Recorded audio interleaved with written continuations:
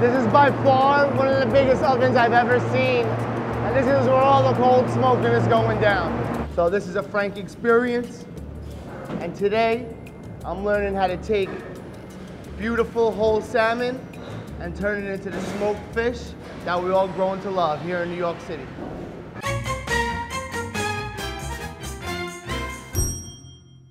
We're at Acme Smoked Fish here in Greenpoint, Brooklyn. I'm kind of new at this. I don't have much experience with raw fish, so I guess you could say I'm a fish out of water on this one. All right, we're about to go into the factory. They have very strict sanitation rules. I mean, these Yeezys are fresh, but I think I'm feeling these yellow boots a little more. We're going into the raw production area. We bring in fish from all over the world, and it all comes here. We do about 15 million pounds of fish per year. That's encompassing everything from salmon to whitefish, herring, smoked trout, a little something for everyone. We have been around for over 100 years. How many employees do you guys employ here at? So we have about 170 here in Brooklyn at our HQ. Brooklyn is the smoked fish capital of the world. When you come to New York, you get a hot dog or a pretzel, you get a slice of pizza, and you get bagel and lox. That's it. If you miss one of those, why even come? Why even come, exactly. We ship all over the country. Wherever people are looking for smoked salmon, they can certainly find our products there. Well, this is the salmon processing section of the factory. This is sort of what Acme is known for. Luckily, not only do I have the best guy in the business to show me, but he's also an old friend and one of our first regulars at Best Pizza. What's up, Rich? How are you, Good to buddy? see you, brother. Good to see you. Thank you for having us here today. Thanks for finally coming in. Yeah, so I would imagine filleting a fish like this is a very specific technique and probably something that takes some time to learn. Yeah, these guys behind us have been doing it for at least 15, 20 years. They're gonna make it look easy, yeah, but we'll get you up to speed. The first thing they do is they cut off a couple of skin patches, okay, which allows the brine to penetrate evenly as it sits for a week in the salt water. And they cut off the head, goes right down the rack. Okay. And then he's trimming off some of the fat and some more of the bones. What do you think? You ready to give one a try? Yeah, I would love to. Do a little. Ooh, gotta get a little bit deeper than I thought, huh? That's a little too deep, huh? A little more confidence. That's it. All right. Flip it now? No. And now you follow the bone the other way, but a little pressure up. Gotcha. Oh, I left a little meat on the bone over here. I'm gonna feed my family with that bone. Don't let the boss see that, Rich. And you peel a little bit of that stomach fat off, huh? What am I hitting, a bone there? One chop. There you go. Clean it up a little bit. I butchered that one, man. I'm not feeling so good right now. Well, you got to do another 700 of them. And you'll I want to stay here now all day and work on these until I get it right. I was better rolling dumplings. How did I do on my first try? Okay. Yeah? From 1 to 10, what would you say? Maybe 1. Yo, they're tougher here in Brooklyn than they are in Manhattan, I'm telling you. Do I get another shot? One more fish? Let's do it. All right? Okay. Okay, that was a little bit better, right? Yeah. You gotta come make pizza with me. He's getting ready for me to slice my finger off.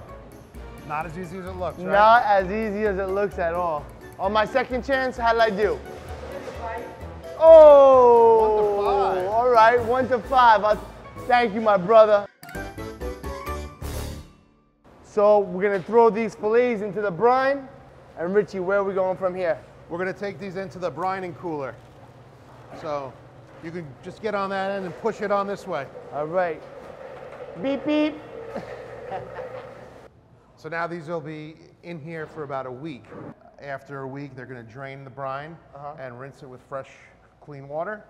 And they're gonna go onto trolleys and roll into the oven. Richie just brought me over here to the oven. What's going on in the oven? The fish is rinsed and it's on a rack. Yep. You have high-powered fans, which are going to be drying the fish constantly over this 17-hour period.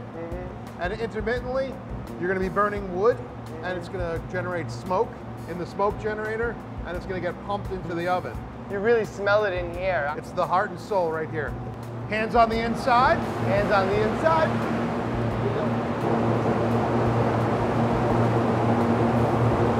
There must be 20 fans in here glowing, drying off all this fish that's been brined. Right now, the smoker is off.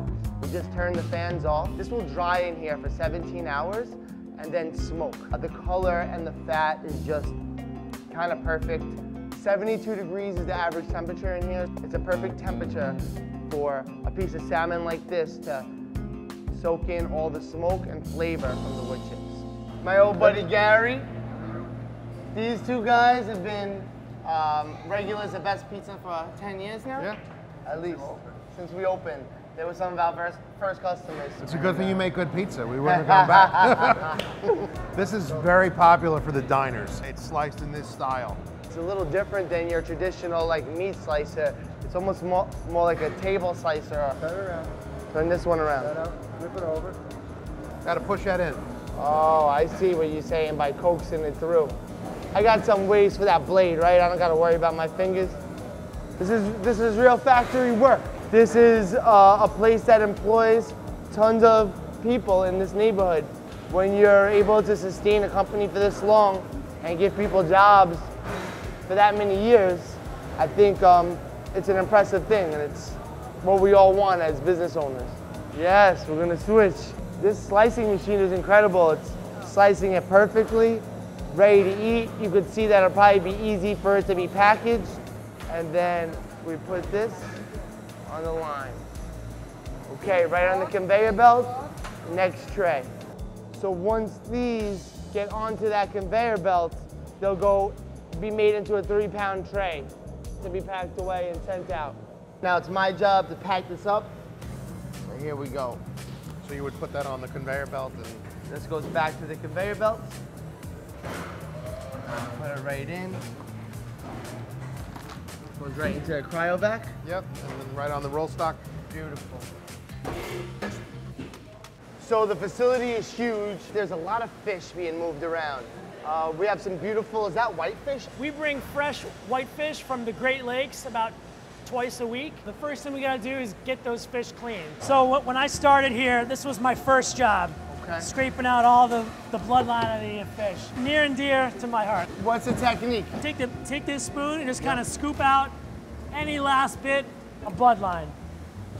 Gotcha. This is a high velocity scaler. It's got these angled blades that basically scrape the scales off of the whitefish so that when they smoke, they get to be nice and shiny. I've never seen anything like this before in my life. Pretty cool feat of engineering. The scaler I know is like the little metal. Back of a spoon, right? Yeah, the back of a spoon. We're seeing the transformation now, going from a whole fish to what's gonna be a delicious whitefish salad. So the next step now is salting. We gotta get salt in the fish. So the first thing is we're gonna fill up this tank with some fresh New York City water. We're gonna mix it with some 100% salt solution. Wow. We're gonna mix it to the optimal salt percentage for smoked whitefish, Gotcha. which is about 20%. You know, this is definitely a little bit of a workout. You can imagine doing this every day. You don't have to go to the gym and build up those lats, if you know what I mean. Last step is to check our brine here. Make sure we got the right 20 on the button. Wow. Let's keep it going. This guy's good. This guy's good. So these are the whitefish are in here, Right. and then they're smoked in the hot smokers. Gotcha. Right. Here you have an additional step, drying, cooking, and smoking. Yep. Woo! Eyes are burning.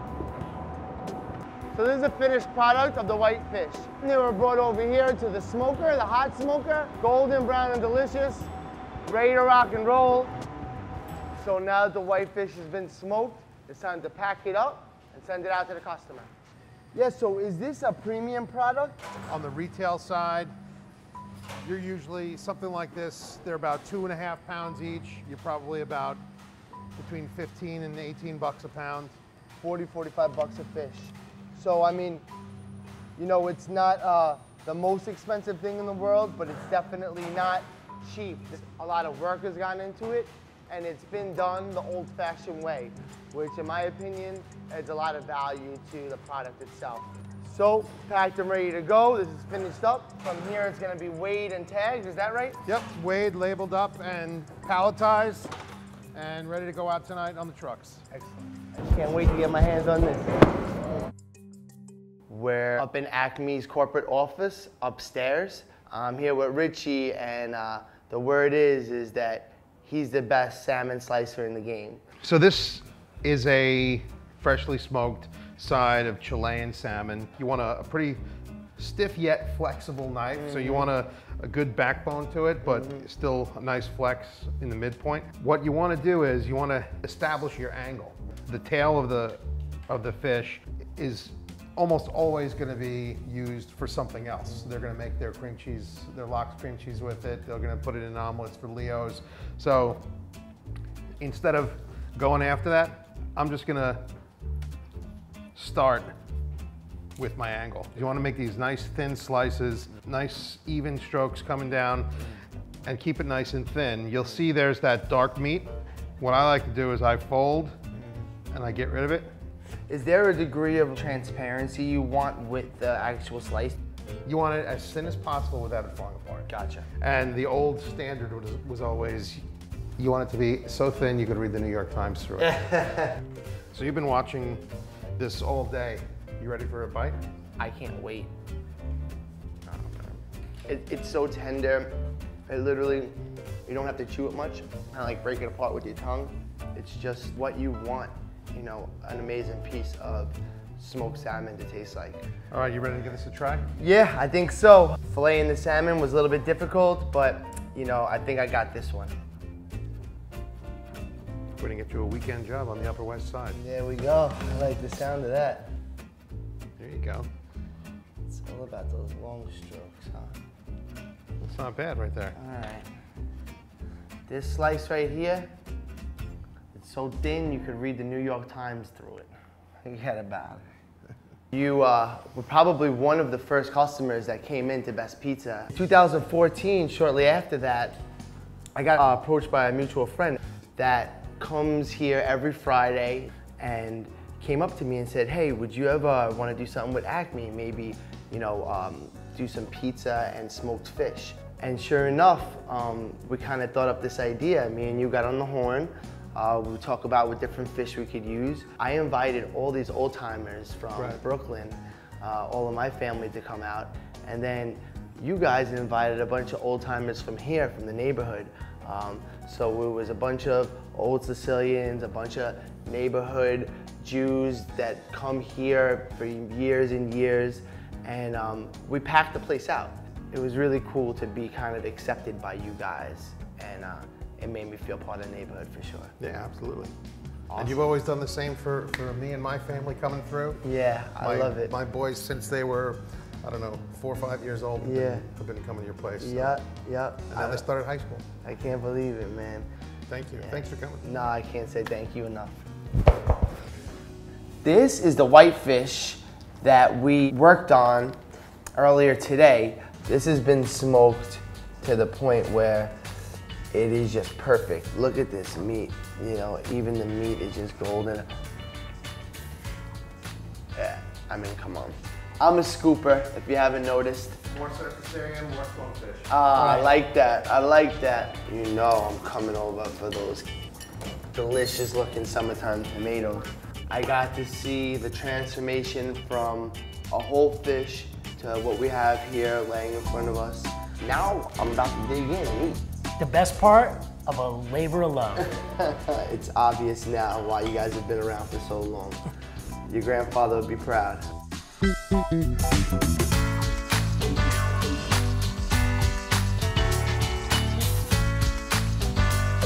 know what this knife is called? 10-inch wide stiff boner. F Dick makes the 10-inch wide stiff boner. I guess you gotta get creative.